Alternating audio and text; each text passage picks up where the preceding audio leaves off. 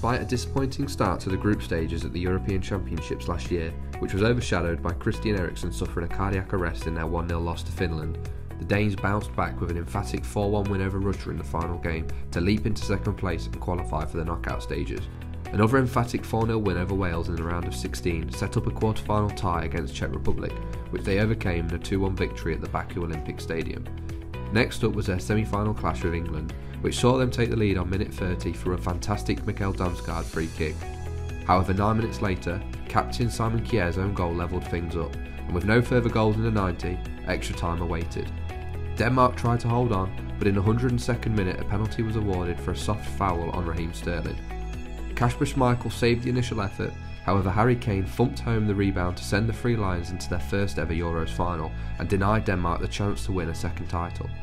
But since then, a double over France in the Nations League and a group top in World Cup qualification campaign leaves Denmark heading into the World Cup finals in great form.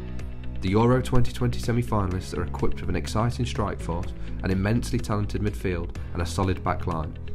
Manager Kasper Hjulmand has switched between a 4-3-3 and a 3-4-3 formation since taking over in July 2020, with the boss opting for a 4-3-3 in their recent 2-0 win over France. A midfield three of Pierre-Emile Højbjerg, Thomas Delaney and Christian Eriksen overcame the French youthful duo of Eduardo Camavinga and Aurélien Tchouaméni. And in just less than 2 weeks' time, Denmark will face France in consecutive World Cups after the Danes held the eventual winners to a goalless draw in the group stages in Russia.